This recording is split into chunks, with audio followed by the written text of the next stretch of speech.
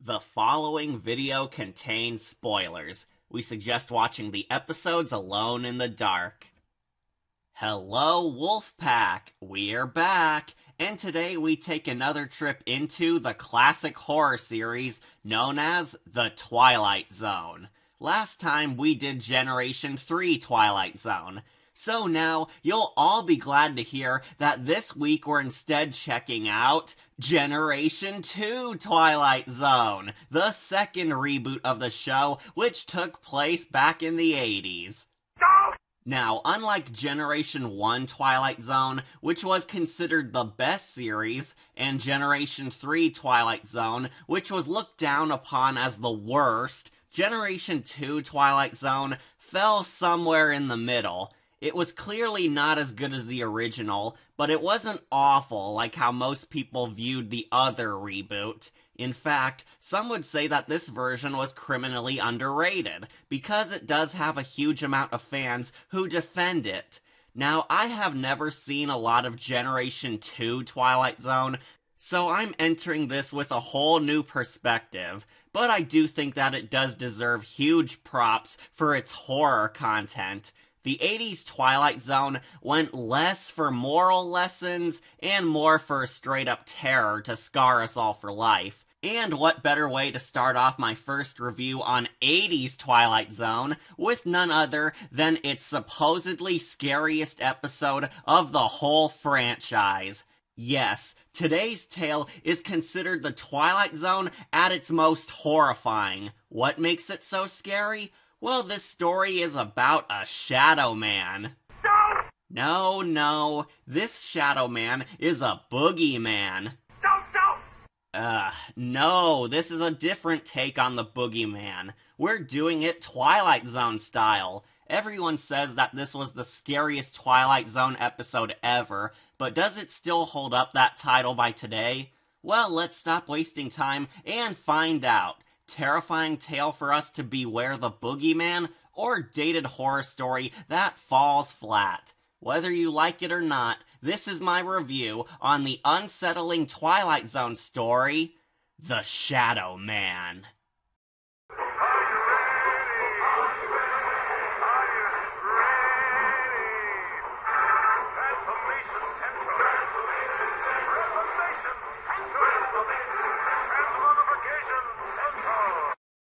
So our episode opens up at an ordinary high school, where we listen to the most unintentionally hilarious 80s music ever.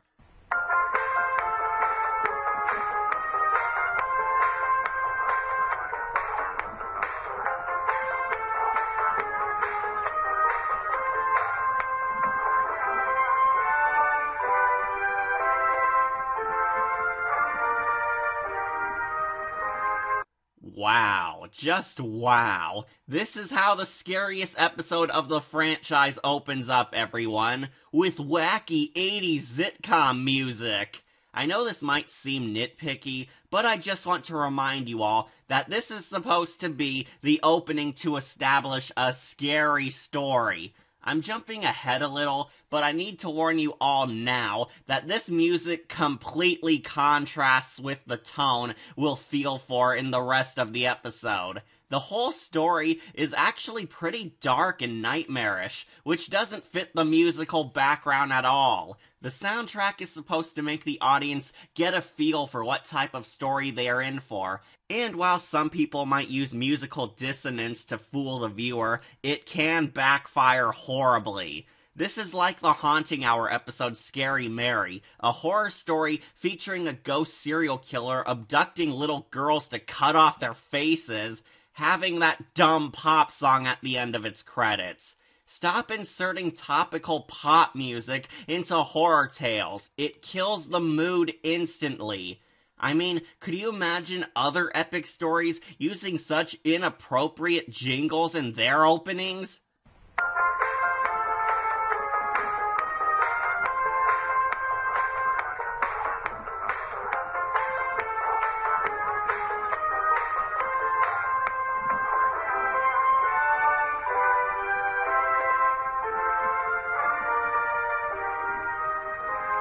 So, now that I'm done ranting on the bad music choices, let's get into the actual plot. We meet our main character, a cowardly loser nerd named Danny Hayes, who desires to become a cool kid to score with the ladies. But his dude bro Peter tells our protagonist that he'll never score with the ladies because he's too smart for his own good.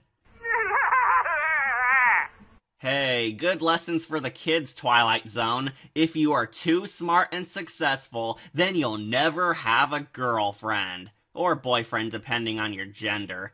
After all, every girl wants to get laid by the biggest idiots with no future. But Danny tells his pal otherwise, since he believes that he can achieve his well-deserved popularity. Then we cut to him walking home alone at night, where the narration gives us his backstory. When you're 13 years old, you're supposed to be beyond those childhood fears of things that go bump in the night. Supposed to be. But for Danny Hayes, those fears are about to rear up before him, from the shadows of the Twilight Zone. As he strolls down the road, we see the generic idiot bullies of the story getting ready to prank him because they have no lives. Of course there's generic idiot bullies in this. Did you expect the Twilight Zone to be original? Naturally, they scare Danny by dressing up as Professor Pig and Leatherface and chase him down the street with fake chainsaws hollering bloody murder. Is it wise to pull a serial killer prank in the public streets and not expect consequences for it at all? Seriously, you could get shot dead for that, even in the 80s. The idiot bullies reveal their trick and mock Danny for being a chicken who's afraid of everything, establishing our kid hero as a pushover with no spine.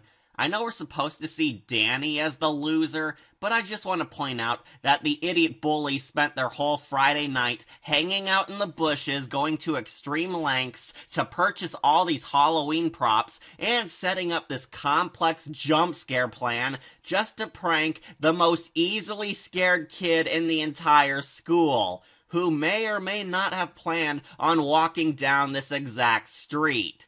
Seriously, you guys wasted a whole night for this stupid easy prank instead of, oh, I don't know, making out with your girlfriends or playing video games? Remind me again, who are the real losers in this show supposed to be? Later that night, Danny's nagging jerk mom chastises him for being afraid of the dark and still needing night lights on to sleep at dark because he's 13 years old and shouldn't believe in monsters anymore. It's ironic how they want to teach kids that there are no such things as monsters in the episode about how monsters are real and hiding in the shadows of your room. So the mom forces her son to sleep without a nightlight, and as our protagonist tries to slumber, he arrives.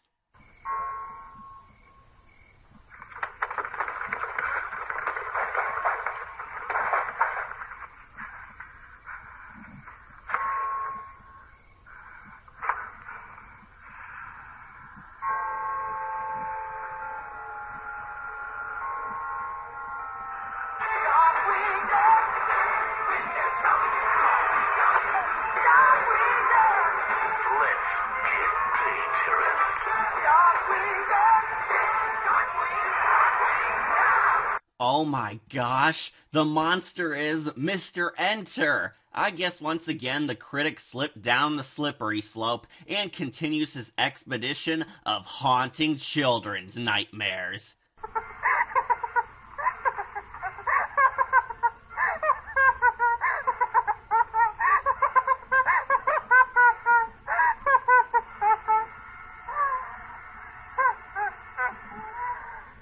Okay, it's not Mr. Enter, but rather the Shadow Man, a mysterious entity made up of living shadows and nightmares, who acts as the boogeyman hiding from under the beds of unsuspecting little children.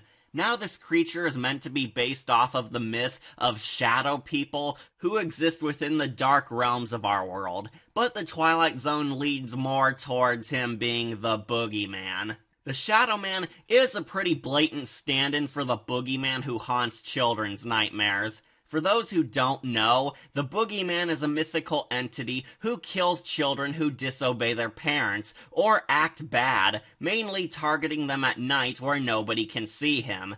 And that is precisely what kind of story the Twilight Zone goes for here, since he's always out and about after dark. He's clearly the boogeyman, but they also make him look like that icon from those stranger danger signs just to make the audience understand that this is going to be a stranger danger tale. The demon soon introduces himself to Danny with his monster catchphrase.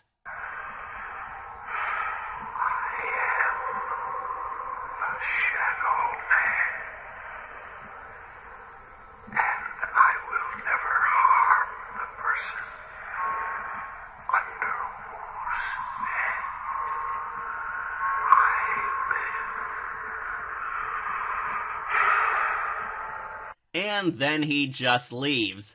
Wait, what? That's it? Hi, Danny. I'm the monster who lives under your bed. I like to kill people. But because I live under your bed, I won't kill you.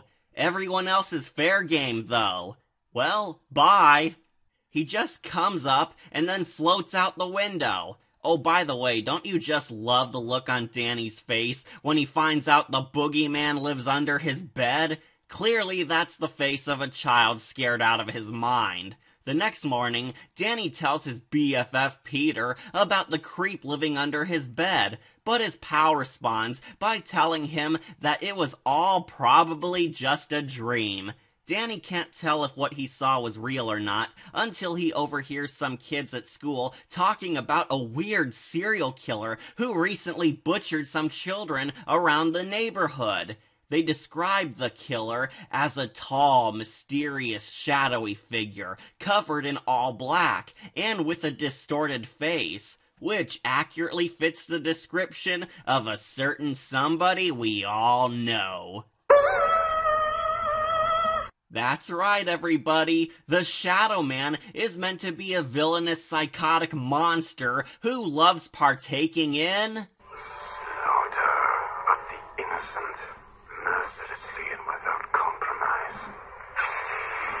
I have to say that I'm a little disappointed in this. I mean, we're introduced to this awesome boogeyman, and his whole motivation is to just go around killing kids for no good reason at all. Why? Doesn't that kind of limit the potential of this epic monster when he has no real reason to go around killing people other than he's just a boogeyman and that's what they do, I guess? It's so lazy. Now, to be fair, this Twilight Zone tale is meant to be from the point of view of children, and to most kids, monsters being evil is something they just accept without delving further into it.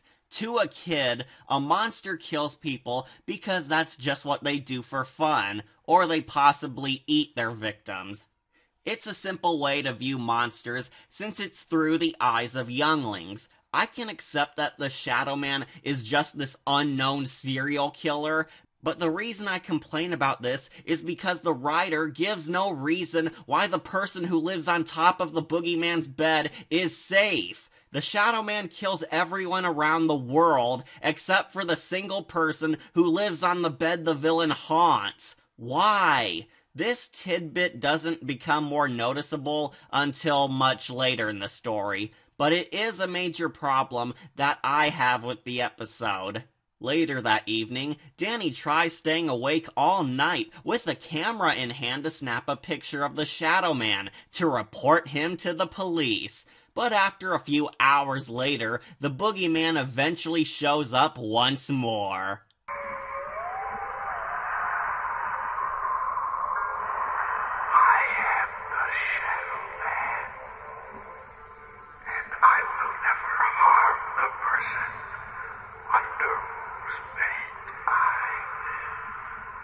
You already said that. I will never harm the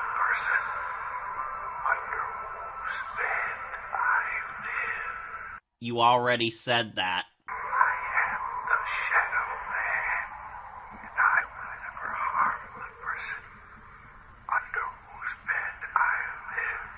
Dude, you are not a Pokemon. You can say other stuff, you know. I am the Shadow Man. Unless that's the only thing you can say? I am the Shadow Man. Oh my gosh, he's going to keep saying that every time he appears on screen, isn't he? I am the Shadow Man. What's your favorite color? I am the Shadow Man. Where do you come from? I am the Shadow Man. How did you come to exist? I am the Shadow Man. We're not going to gain any real background information on this guy, are we? This is the only line he gets, folks. The Shadow Man just keeps repeating this one quote all throughout the whole story. At first it seems cool, but it gets annoying real quickly. He tells us who he is and reminds Danny that he has immunity from all his killing sprees. Then he leaves to off some more innocent people for fun. Danny doesn't ask him any questions or share a single conversation with him for more than a brief second. And then he just stands aside as the Shadow Man leaves. Yeah, it's scary a few times, but to me, it feels like a bit of a wasted opportunity to get a little backstory on our cool supernatural character. I mean, why does he kill people? Does he have a life, or any hopes and dreams? Danny could get to know this guy haunting his bed. Maybe the Shadow Man isn't as pure evil as we all think he is. Yes, go on. But that's not me. That's not me at all. I always wanted to be so big. To be a star, baby. A star. Don't we all? Anyways, Danny takes a picture of the monster and gives it to the police, who instantly form some wanted posters to catch the Shadow. Oh yeah, because I'm so sure the police are going to solve the mystery of the living Shadow. What are they gonna do when they actually corner him? Shoot the Shadow in the face? I mean, just see how well that worked out for Curly Howard.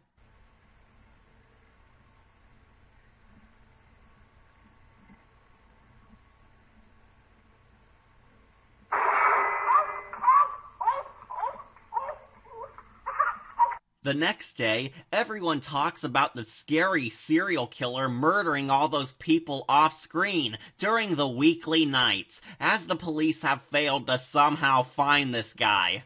Yeah, no joke, weeks have passed by, and the Shadow Man has offed hundreds of people already, and is becoming a dreaded public enemy that the entire city fears. Good stuff, Twilight Zone. We see Danny trying to tell his best friend Peter that the serial killer is really the Boogeyman and is in fact a monster living under his bed. But of course, he doesn't believe him.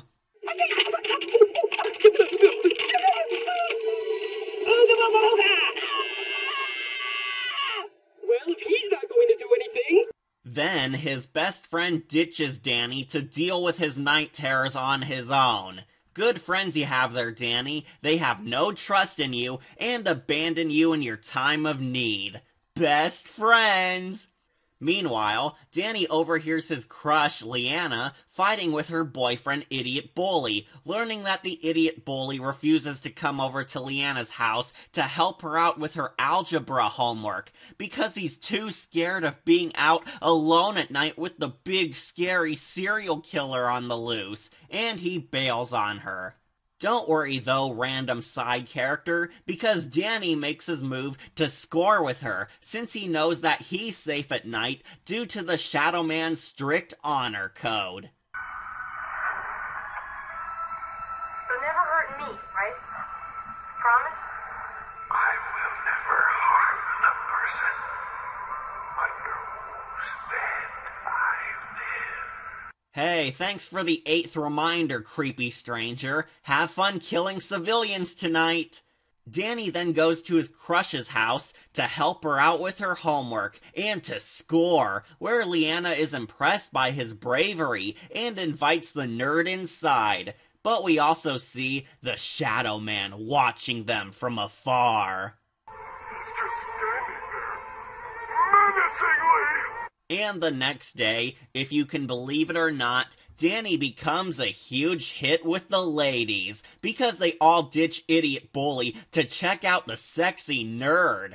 Yep, Danny uses his immunity from the Shadow Man's murder spree to his personal advantage, and naturally it all goes to his head, which I'm sure won't lead to any ironic Twilight Zone consequences for later. Danny is finally popular, and all the chicks in the school dig him now because of how brave he is, since that's what the 40-year-old man writing this episode thinks all high school girls are like. Yeah, chicks dig him because he's literally the only guy in school who's brave enough to be out at night with a dangerous serial killer on the loose. Is that really such a big deal? You know, writers, there are night workers who do go outside to get to their jobs, even with creepy people prowling around at night. It's not that cool as everyone thinks. I mean, seriously, Danny is the only person in the entire town to walk out at night knowing there's a dangerous killer out there? Way to lose all the night shift workers in your audience, writer. Also, don't you just love how the Shadow Man, our big scary villain, goes from a disturbing boogeyman killer into a child's wingman? Wingman, flying with eagles, Wingman, he's trying to help you out. Wingman, Wingman, Wingman, Wingman, Wingman. So as Danny hangs out with his harem, his dude bro Peter comes to him, asking our protagonist for help after a few more deaths added to the Shadow Man's kill count, with one of the victims being his next door neighbor, making him fear that he'll be the next victim. Peter begs for Danny's protection, stating how he finally believes that the serial killer is the boogeyman sleeping under his bed. But Danny is evil now, and he completely blows off his idiot friend and coldly dismisses helping him and all the innocent people the Shadow Man is killing, because he's popular now, and he refuses to give up his 15 minutes of fame. Yep, our once scared hero is now an egotistical villain who's perfectly willing to let the Shadow Man kill anyone in his path just to secure his false awesomeness. Just like that, Danny doesn't care to stop the Shadow Man from Slaughter of the innocent. Peter justifiably calls the guy out on how horrible he is, but Danny responds by acting like a jerk. I finally got what I've always wanted. I've got them eating out of the palm of my hand. Got Leanna? Yeah, but what about the town? I mean, what about innocent people like Chip Murphy? Hey, man, not my responsibility. Excuse me, I got new friends. I can't keep waiting. So Danny loses his only friend as a result. Oh no, not the guy who dismissed his boogeyman warnings, laughed at him for believing in monsters, and told him he was a loser who'd never get a girlfriend. Not exactly a big loss there. But the idiot bully comes in, jealous of Danny's coolness, and he challenges our villain protagonist to a fight, where Danny convinces idiot bully to duel him at night in the city park, which is pointed out to be an area that the serial killer frequently visits, making it loud and clear that Danny is going to use the Shadow Man to kill off the bully. Wait. So, the entire town knows for a fact that the creepy serial killer who has been haunting their town for weeks has a noteworthy crime scene he often goes to. And yet, the police are still unable to capture or even see him. Good lord, everyone in town knows that the killer constantly kills people in a distinct place of interest, and he still somehow eludes the police spotting him for weeks? What the heck are the cops even doing right now? Lou, you can't leave the force. I can change. I just think there's more money in private security. What I'm hearing is I'm too fat.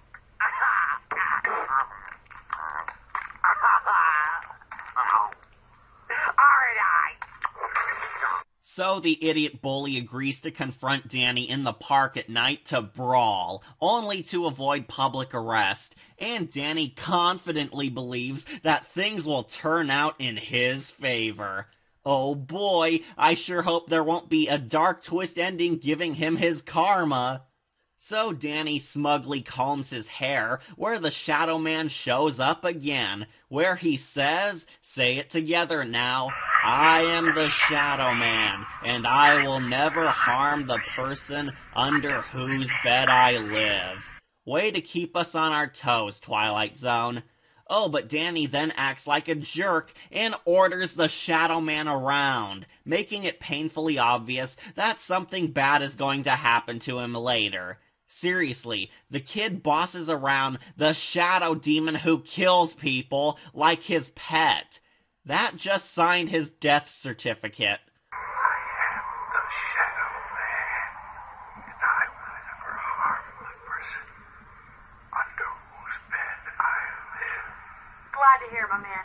Hey, don't stay out too late. And when you get back, make sure you shut the window. Little brat.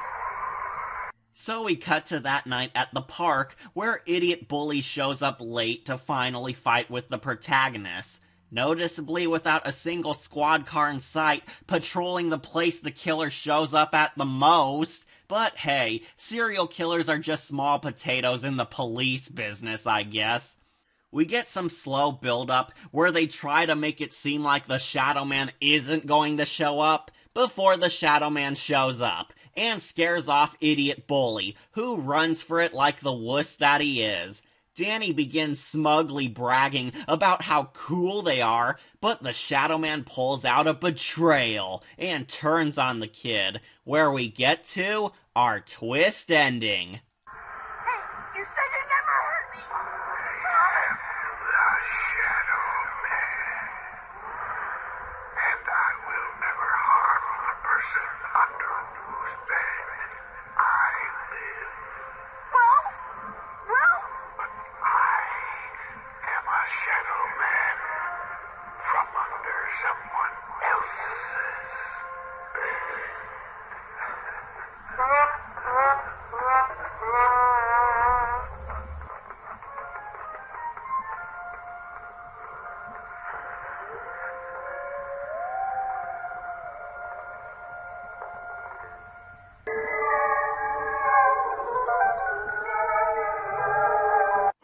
That was funny, Cat, but why don't you show us all how it really ended? That is how it really ends. No joke, the episode ends with the revelation that there are multiple shadow men across the world living under everyone's beds, and one of them captures and violently strangles our main character to death.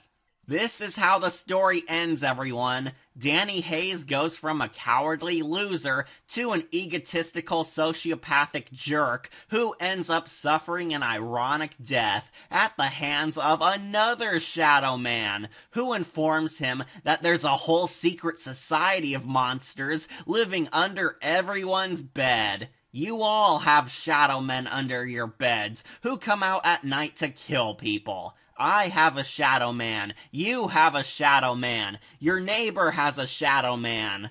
What is this, a Shadow Man convention? Now, people who love this episode have actually given this dark twist ending multiple theories on what's going on here. Most people believe that the twist is supposed to imply that there is an army of shadow men living under all our beds who come out at night to kill people. However, some fans believe that this guy is in fact the exact same Shadow Man who was living under Danny's bed, and this kill is his way of saying, "Hey bro, this is my way of letting you know I moved out. LOL." Some fans believe that the Shadow Man is still in fact one guy, but he grew disgusted with the way his former host was behaving, so he murders him as a way of punishing the boy for his booming ego. But I kind of doubt that, since this guy murders people for fun and without reason. Moral high ground? The guy who kills kids for fun has morals and grew to hate his own host for growing a massive ego? That feels a bit like a stretch even for me. Others also want to suggest that this Shadow Man is in fact an ally to the main Shadow Man we've been following, but was told by his friend how Danny was acting up and he wanted another monster to punish him as a favor, sort of like putting a hit on somebody who's untouchable to him. Or, some fans thought that the Shadow Man attacked him because Danny is metaphorically not the same person who he once knew when he moved under his bed, and he killed Danny for his change in his personality, as he no longer feared the boogeyman by growing more comfortable with his presence. Or, Danny's Shadow Man was never even the killer to begin with, and it's possible that somebody else's Shadow Man has been committing all the murders the whole time, and this is revealed to be that one evil Shadow Man. My point is, there are a ton of theories about this twist, interpreting the villain and this grim twist ending. But one thing that I do know for certain is that our main character Danny is very, very, very dead. Oh, by the way, this brings me back to my complaint about the unfitting music at the beginning. This happy-go-lucky music misleads us by opening up with a happy opening, only to close out on a serial killer story with a little boy getting strangled to death. What, you don't want to bookend this brutality with your 80s Gen Twilight Zone? Well, we'll fix that.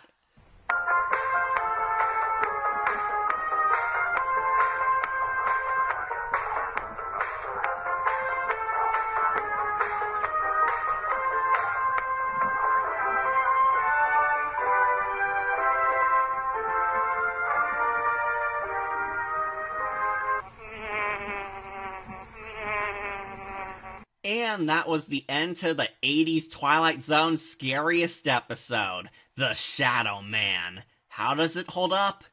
Well, to be honest, it was pretty alright.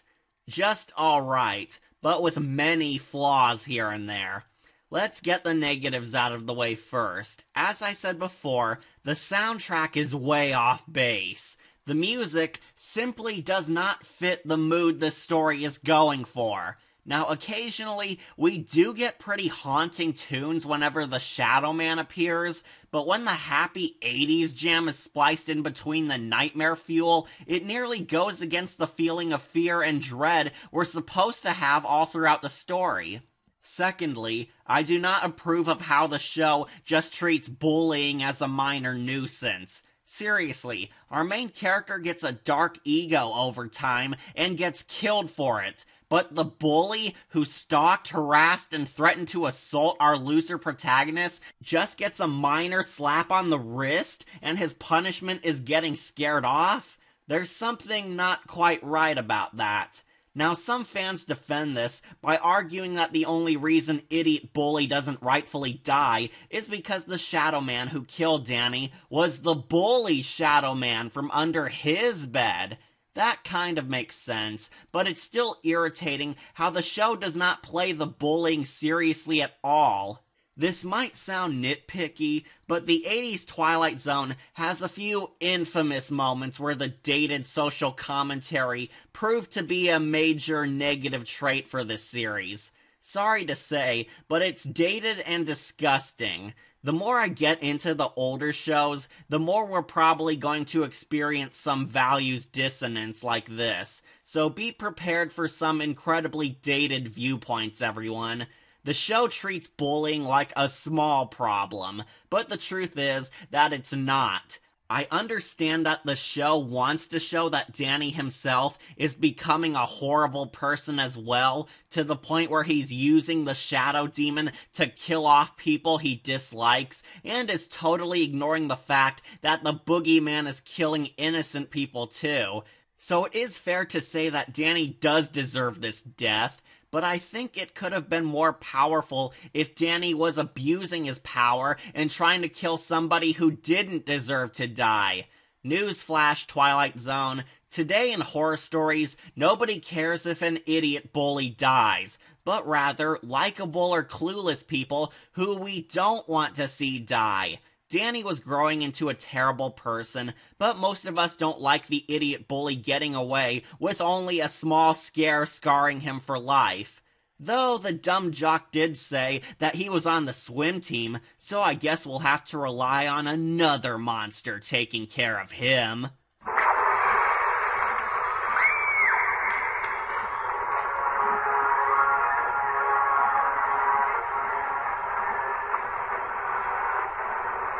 Most of the other characters are just supporting cast members. They're one note, exist solely to push the story forward, and don't get to be as memorable as the protagonist or the villain.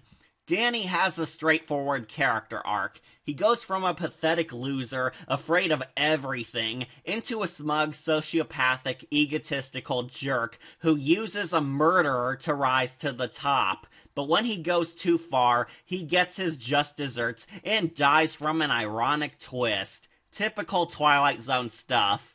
And finally, that leaves us with the Shadow Man. Despite how cool and intimidating he is, there are a few problems I have with him. The big one being that his unknown characteristics confuse me at times. I can accept that he's just some horrifying supernatural boogeyman who came from out of nowhere and just kills people because he finds it fun, but what I do want to know is why he provides death immunity to the one person who owns the bed he lives underneath. Why keep one person alive if you intend to kill everyone else around the area? Is it some code of honor? Does the Shadow Man just feed off of their nightmares to stay alive? Does he plan to pin all the murders on this little boy? What? There needs to be at least a single line of dialogue giving the villain a reason why the main character gains plot armor. Now, to be fair, the fans theorize that Danny's Shadow Man might not be the killer, in spite of all evidence that says otherwise. But it's still left way too blurry for those invested in the story. I stand by the theory that the twist is saying there's many Shadow Men on the loose killing people, since that feels more on par with the Twilight Zone than anything else. But despite my nitpicks, I do see this villain as a very cool monster. I only complain because I want to know more about him. They rely on the fear power of this monster, but lack the chance to give him any personality. In my opinion, he's not as memorable as an R.L. Stine villain or an Are You Afraid of the Dark monster, since the show overuses the fear of the unknown to make him stand out. It's not a bad idea at all, but it just needs a little more. Nevertheless, the Shadow Man is not the central focus of the story. Danny is. It's Danny's story about how he discovers the Shadow Man and uses it for his own selfish gain. It's Danny's story about his journey from a nobody to a villain. The Shadow Man may be the more interesting character, but in the end, he's not the protagonist, so I can't fault it too much for that. The Shadow Man's mysterious nature is that he's supposed to be what children fear the most. He's a boogeyman lurking within the darkness of our world, spreading terror upon the minds of children in a Freddy Krueger-esque fashion. It's simple, but considering that it tries to appeal to a child's sense of fear for the unknown, monsters in the dark, it seems likely that his lack of character was intentional. Human beings fear what they do not understand, and the episode really plays up that idea for all it's worth. So overall, The Shadow Man is a decent story that does act as a nice horror tale, but my only problem is that it doesn't say that much of a strong message as a Twilight Zone story usually does. It's just a simple horror story to scare the audience. But I think we've all seen horror stories like this before, but done much, much better. So I'm giving this episode a gold skull, but just barely. The horror elements are definitely present, but any chance of being a deeper story or even a fun little Halloween adventure are just wasted to give us a run-of-the-mill things that go bump in the night tale. There is, truthfully, a lot to enjoy in this episode if you're only seeking a cool yet basic monster story.